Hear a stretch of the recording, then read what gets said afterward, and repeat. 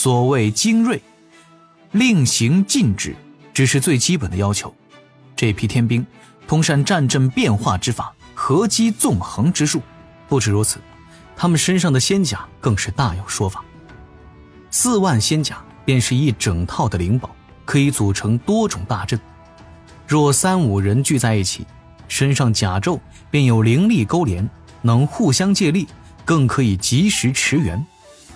这般成套的宝甲，李长寿也想搞个几百套，丰富指导人的战术体系。不过现在呢，也就只能想一想。这一类宝甲造价不菲，李长寿现在还在为小琼峰流浪计划发愁呢，这些花里胡哨的东西也只能向后安排了。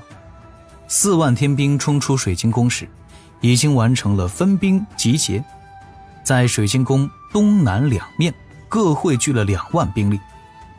李长寿严重怀疑这些天兵应该是经过严格筛选过的，先时扫过，一个个都是身姿挺拔，面容英俊，资质也都不错。看来玉帝陛下这是相当重视这一次天庭的初登场嘛。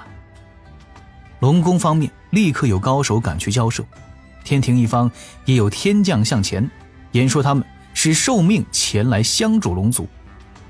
那龙宫高手还没有来得及回来禀告，东海龙王之令已经下达各处。天兵为龙族援军，龙族全军与众天兵互相驰援，严护杀敌。就这般，4万天兵顺利地加入战局，侧面夹击已经冲到了龙宫之前的敌军数万精锐。即将短兵相接时，全场天兵动作整齐划一，念诵口诀，手掐法印，各自扔出了3颗豆子。就听海水中噼里啪啦一阵乱响，砰砰之声不绝于耳。在每位天兵的头顶脚下出现了3个奇异仙兵。天兵们头顶出现的分别是一名身段凹凸有致的弓手，还有一位魁梧身形的壮汉。仙斗兵寒冰弓手，仙斗兵神威盾手。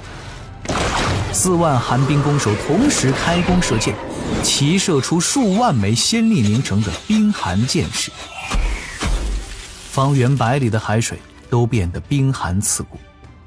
那些同时冒出来的4万名壮汉举着大盾冲在众天兵身前，率先向前冲撞，浩浩荡荡，一往无前。天兵们配备使用的仙斗都是统一之势，在不计算天兵施法出现差错的情形之下，此时天兵一方已经多了4万寒冰射手、4万巨盾战士以及4万豌豆射手。龙族众龙，宾客众仙，此刻都看愣了。大战之地，4万颗豌豆射手身形摇摇晃晃，他们踩着欢乐的节奏，口中喷出一颗颗五彩流光、拳头大小的豆子，紧随他们的弓手姐姐之后，将自己的仙力贡献了出来。在场这么多老龙老前辈活了这么多年，什么没见过呀？这些豌豆射手他们是真的没见过。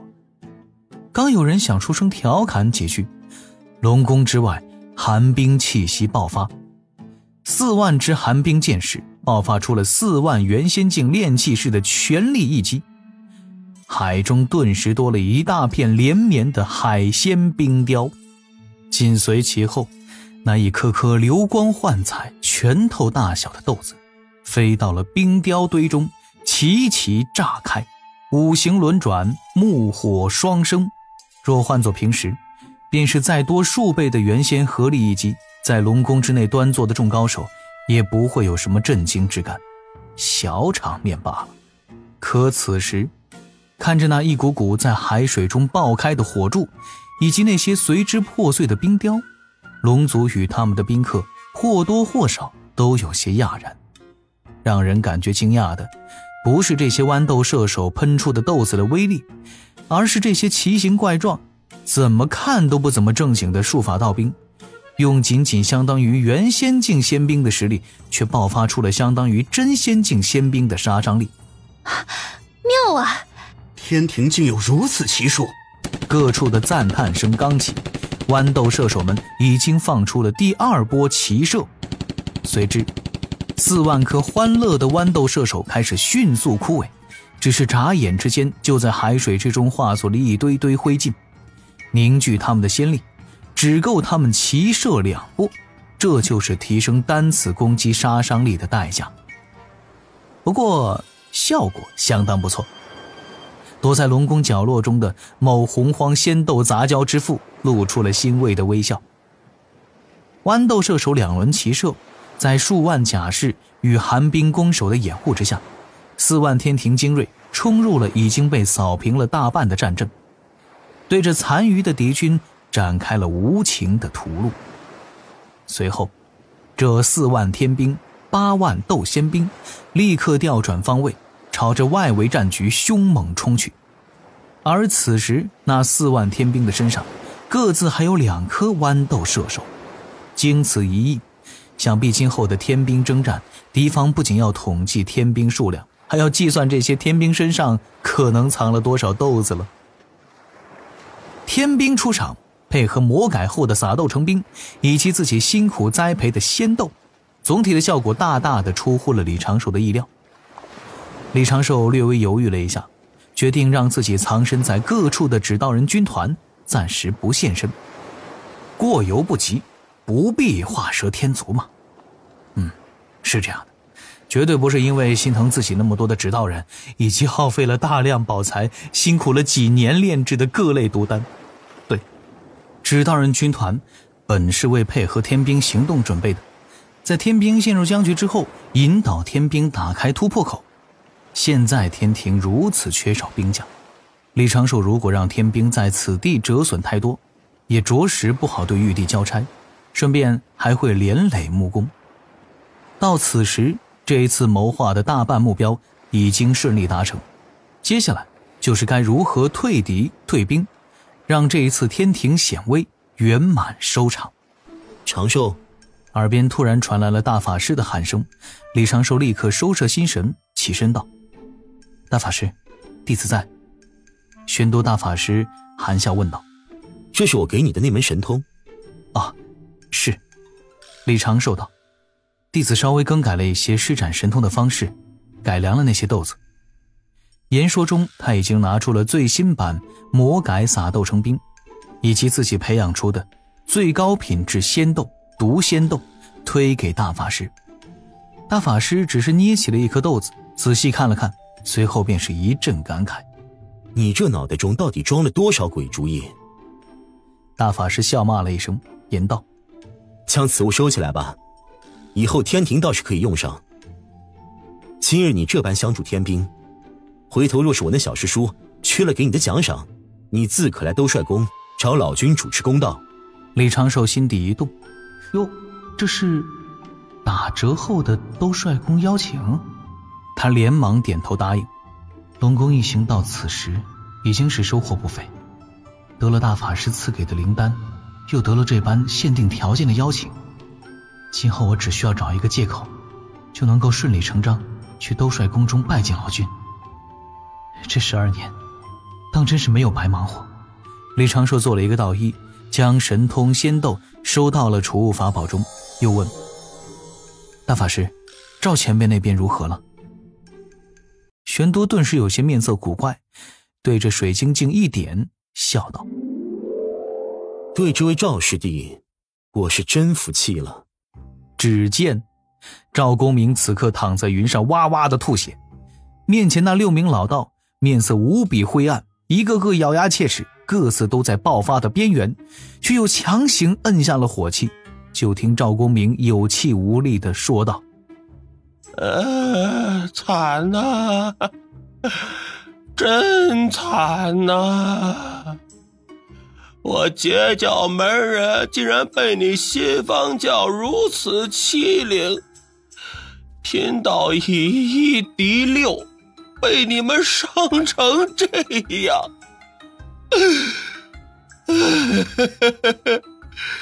今日各位道友非要跟我去碧游宫不可了。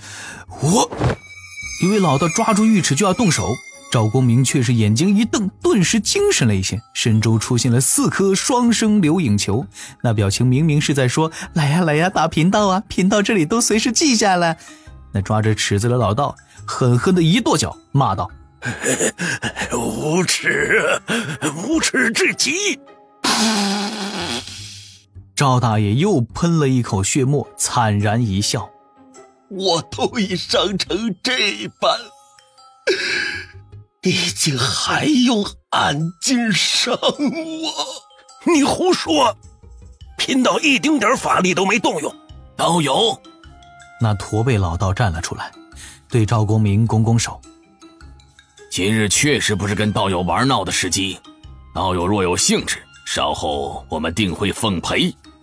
此时龙宫遭劫，老师命我等前去救援，还请道友莫要阻拦才是。赵公明一听就乐了，他突然明白了海神老弟此前说的那些话。感情西方教唱的是这么一出啊，先让人暗中偷袭，然后再跳出来维护龙族。哟，这是阴谋阳谋并用，直接要压死龙族，又将其他人当傻子糊弄啊。若说无耻，我赵公明可不敢与你们相比呀。赵大爷有气无力地道了一句，抬头看着天边，轻轻叹息着。人族俗世有句谚语，一回生，二回熟，咱们也都算是熟人。来吧，做个选择啊，是跟我去碧幽宫，还是老规矩啊？道友，你不要欺人太甚。还老规矩？你这般折损你截教圣人老爷的面皮，当真不怕被你家圣人老爷毁你道行吗？赵公明却是不以为意，自顾自地躺在那儿，用定海神珠封着周遭乾坤。